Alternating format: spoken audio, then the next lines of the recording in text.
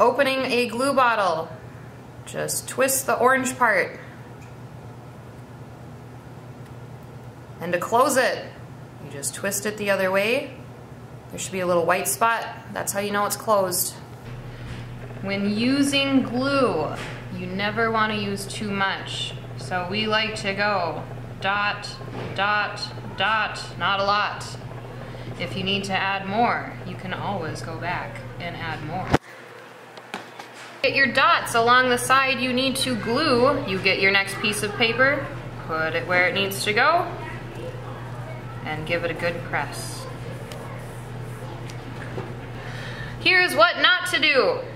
Using too much glue, so it starts to make a big puddle, and then it will proceed to drip. Don't do that.